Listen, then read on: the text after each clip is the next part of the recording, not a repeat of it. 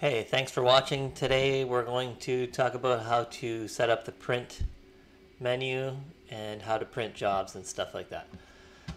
So the first thing you have to do is set up your title block. So you're going to go to, this is just a random job just to give you an idea of how it works. So go to File, Print, Multi-Print,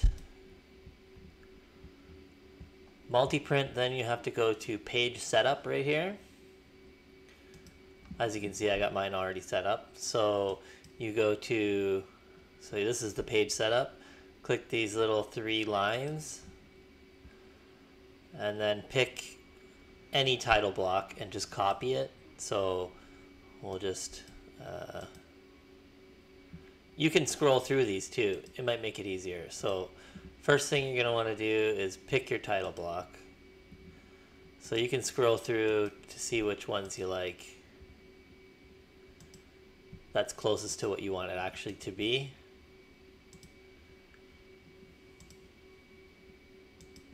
Obviously that's made for too big of a sheet. You may want it vertical. We go 8.5 by 11. So let's just take this one for example. So now the one that we picked was 8.5 full page horizontal. So 8.5 full page horizontal, and we're going to, you can copy it and then or export and then import it.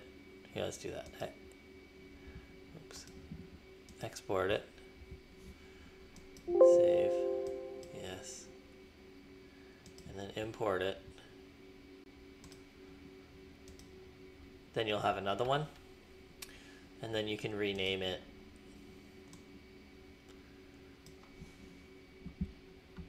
Test job or test title block.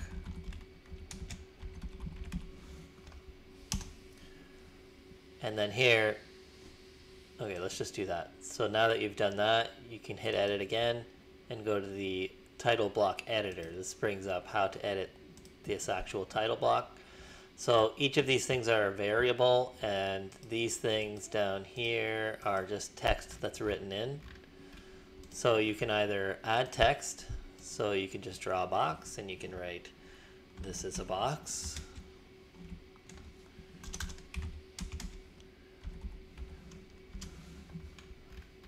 And then, oh sorry, right here. Oh, it's not allowing me to do it.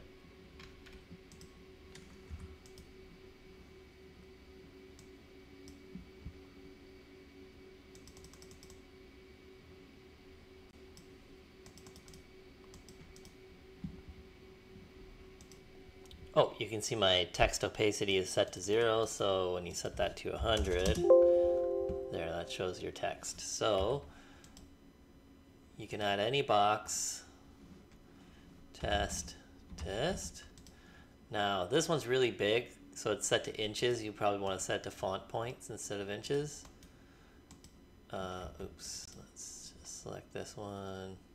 So 5 inches is way too big. So let's just say 5 font points, and you can adjust the font to whatever you want. So this is how you can manually edit text that will always stay the same, and then from there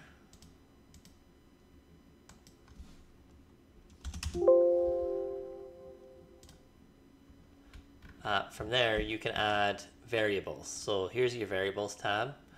Here you can add like the page number, the current date, the revision number that will pick up in the job. So the job name, the customer name, the address, and this is all, so these things are all within the job tab. You can add all those things in there, and then it will show up when you print.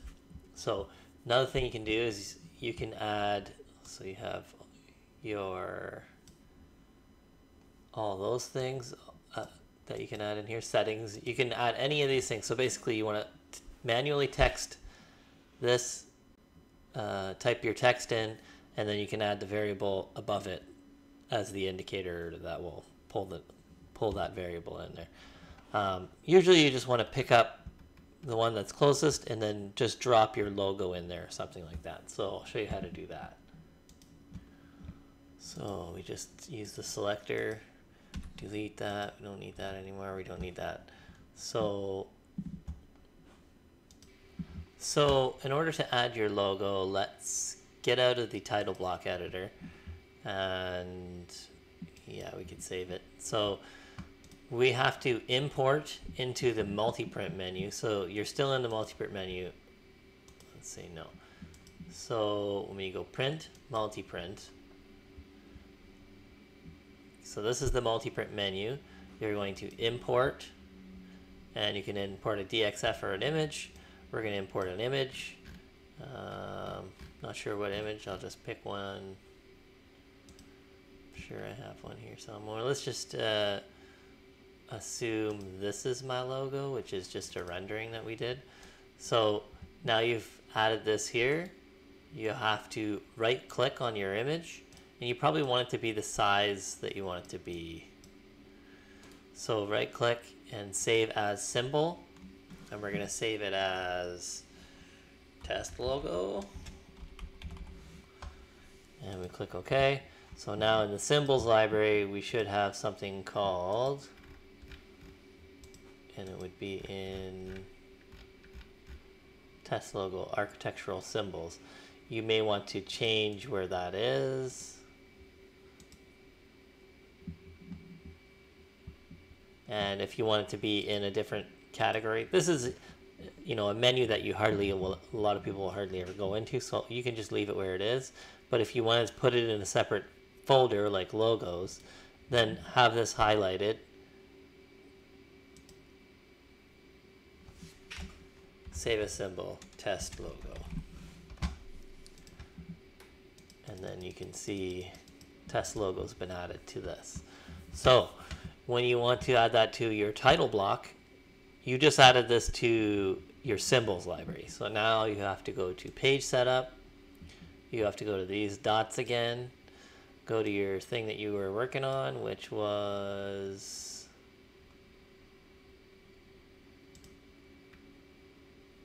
where was that one? Oh, here it is. And you're going to edit it. Open title block editor. Go back to your symbols library, and then the test logo. You can drop your image in there, and then from there you can move it. If you press M on the keyboard, you can move an image, and S on the keyboard lets you like resize it. So let's just say that's my logo. We're going to stick that in there, and then we're going to click OK. And then here we're back into the multi-print menu, and we've selected, we're going to go to page setup, and we're going to select our title block that we were working on. Where did you go? There it is. So we click OK.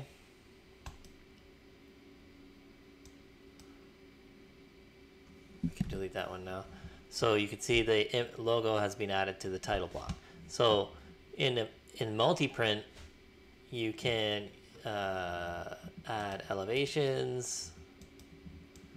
You know, if you want to add an elevation, M again moves it around. This you have to add in manually. If you don't want to manually create your elevations and stuff, there's another way to do it, but I'll just give you a quick rundown on how multi-print works. So here you can add pages.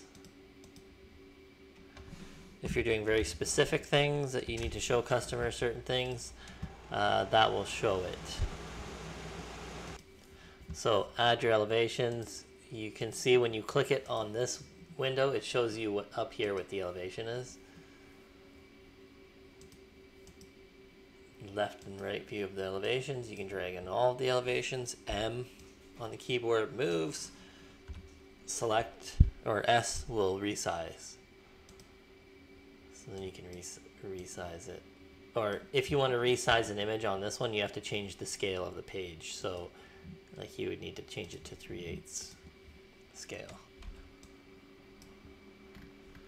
You can also add text. So click this little thing, it'll give you an arrow and then a line over, and then you can type fridge upper.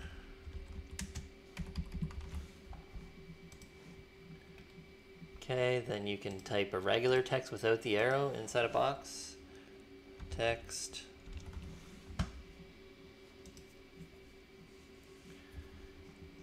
You can change the font and such by using this edit box here, and the size of the text that you're working on. You can dimension certain things, so if you're, and it will snap, so if you want to dimension from, like, say this cabinet to there, you can dimension it out.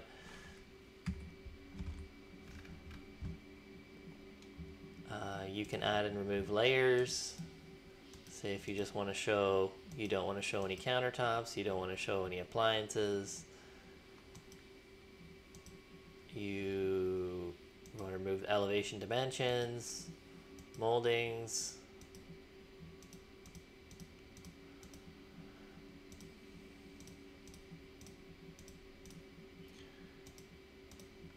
So there's lots of ways that you can manipulate it within multi-print. It's probably better for commercial work or something that you need to show very specific things on. Now, an alternative way, we're still going to use this title block. As you can see, it's pulled in a lot of the different things. There's the materials, there's the door style, so that's all really convenient. Save changes, no. So we're going to go print job this time instead of multi-print, and this is a way more automatic way to get all of your elevation views and everything. So you can select this however you want. There's a lot of different menus. I'm not going to go through them all right now, but if you want to, say you want to get a door list, you can print the door list right here, and you can get all the profiles and everything from that. You know, you can print section panels, cut lists, you can print all kinds of stuff in here. So this is a nice automatic way to do it. If you're printing all the elevation, if you select this, it's going to print all the wall elevations, even if there's nothing on the wall. So if you want to just remove the empty walls, you can just hit this select button, and then select only the 3 walls that have stuff on it. You can see this one says empty on it. Push them over, and then you'll only get those walls that have things on it. And then print, but we're not going to actually print. Let's just print preview so you can see what we're getting here. Preview, click OK, print. So as you'll be able to see, this is my current regular title block. So what you want to have is the one we've been working on. So we're going to select here, we're going to go test title block, select title block anchor. You might want to anchor it from a different location, but we'll just click bottom for now. So preview, print. There you go. So you can see, you might want to mess with that anchoring location to get this to work quite right. But you play with it as much as you want, and you can get pretty much an automatic output for your elevation views and everything. So this is what we use predominantly to print out elevations. I recommend you peruse through all these print options, because there's a lot of things in here different shops may find really convenient. Go through all these. There's print cabinet. You can print the cabinet drawings, stuff like that. So, I mean, just go through it at your discretion and go through it that way. So yeah, that's how you set up a title block, and quick way to print out the elevation views and print out a lot of other stuff. So thanks for watching, and take care. Bye.